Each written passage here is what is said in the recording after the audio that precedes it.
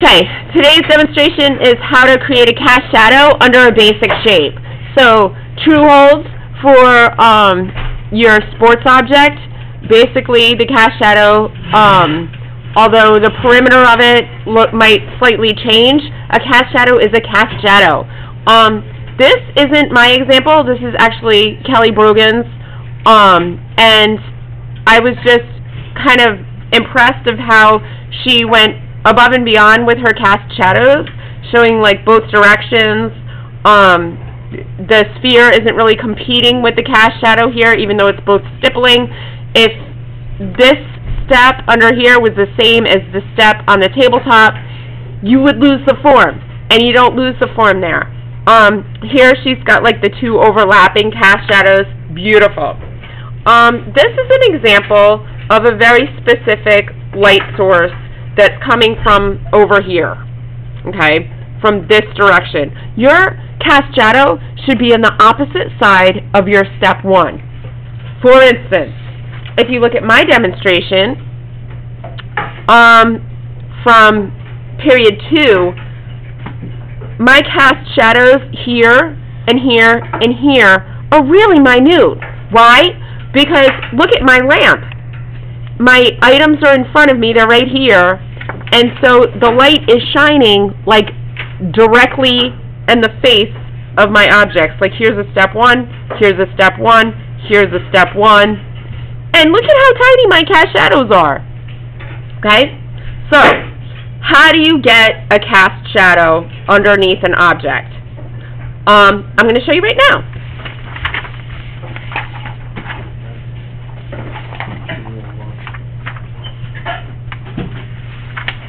Do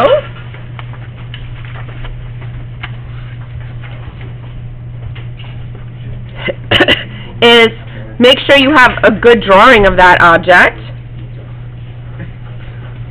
Circle.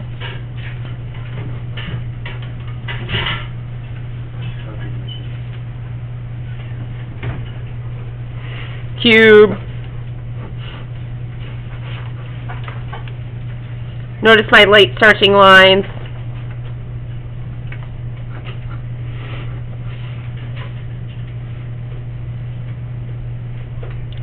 Cylinder. This is, I've got one of the tall block cylinders.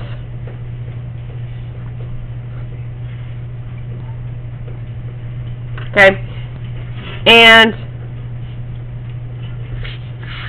we aren't going to shade in pencil. We're going to shade with Sharpie marker. So, you got to identify where your step 1 is. On my sphere, my step 1 is right there. And I can see that there's cast shadow underneath and around my sphere. Okay? You have two choices. One choice is you can stipple. As long as the bottom of your sphere isn't the same step, value step on the value scale as underneath your sphere, your form will look good and it won't separate.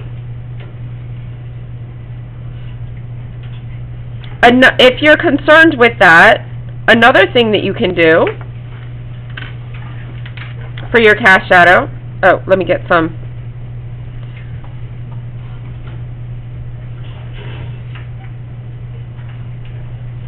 And then gradually blend out. If you're concerned about that cast shadow competing, you can create hatch marks.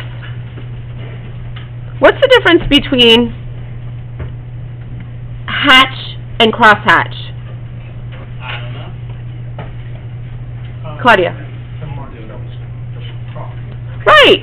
Hatching is just lines, not crosses. So, those lines, this is the most important thing, those lines need to be parallel to the top and the bottom of the page. We don't want our sphere to have a beard. And I'll show you what I mean by that. Be very simple.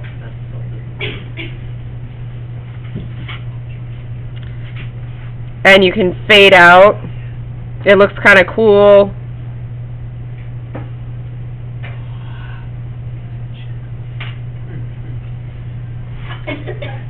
parallel to the top and the bottom of the page. What would not be successful, using a back of the paper, here's my sphere. I get this a lot in art survey. It's like radiating light. This sphere just has to shave. Do you see this? So that isn't, yeah, it's a very sad sphere. Okay, so see the difference? That's how we create the illusion of a flat tabletop. This is how we create a beard, something fuzzy. Even worse, when a student's in a hurry, and then it's sort of like radiating sun off the bottom. Not so good. Okay.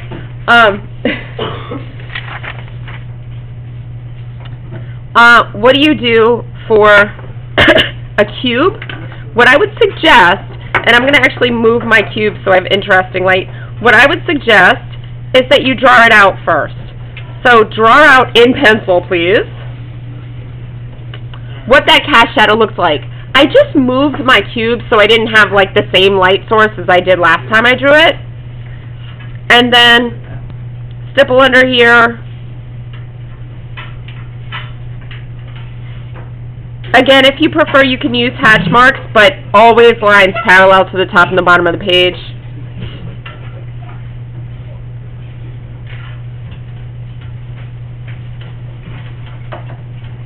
And work your way out.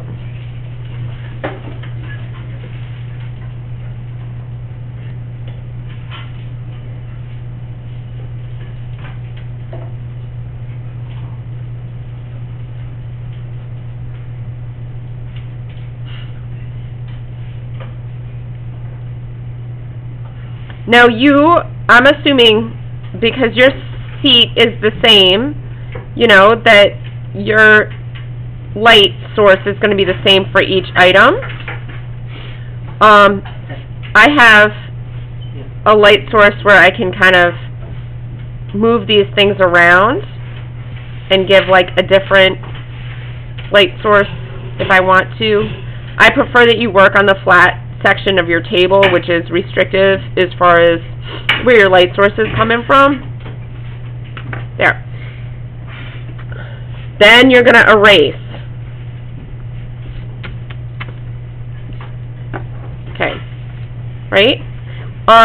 Always have a little bit of ink, whether it's from the decoration on the side of your box or your side of your shape, or whether it's the cast shadow underneath your shape. Did anyone see the difference that made when I just made those few dots under the right side of that cube? It really gives it a sense of weight. So, I'll do one more. My cast shadow.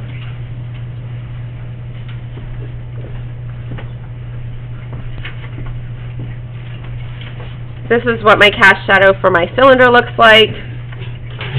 And, like, I'm going to be honest, I'm a pretty lazy artist. So let's make some hatch marks here, because it's faster. What's easiest? I would say stippling's the easiest. What's the fastest? Hashing. Always create your hatch marks parallel to the top and the bottom of the page, even if your cast shadow's at an angle. And then if it's hatch marks, you're going to gradually fade off.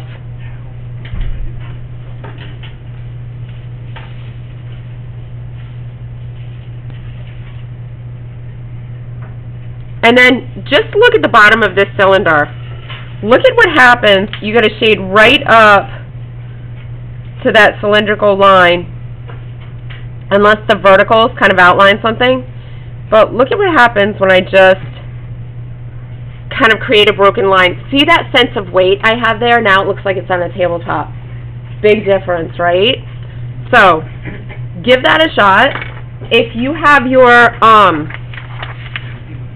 period 2, that's not period 2. If you have your item with you, and your name isn't on this list, please add your name to the list and what your item is. And I'm going to come around and give demos while you add your cast shadows. I don't even know which one I should leave out for you as an example. I mean, that's like amazing. I like hers more than mine because you get angles. So Kelly Brogan, if anyone's friends with Kelly Brogan, tell her that she's like my star. So what's the goal? Oh yeah, that's right! Wait, a sister! So so what do? What I'd like you to do is complete your cast shadow successfully. If you mess up on your cast shadow, just draw, kind of like I did, another drawing quickly and show me that you know how to do a cast shadow. For instance, this is practice. I'm just looking to see that you can create an illusion. I'm not necessarily looking for a complete composition where you get everything on the right shot, on the first shot. So if you ended up with like what looks like an oil spill underneath one of your items, or it just doesn't look right to you, then feel free to just draw another simple shape and then show me there what your cast shadow looks like. Put your name on it, please, rip it out, and then put it in the turn-in bin. And tomorrow morning, you'll have a grade in Genesis. You'll have the opportunity to revise, and these will be in your folder. So see if you can take today to put in your cast shadow. You saw how quick that demo was. It's probably about 5 minutes. And that's it.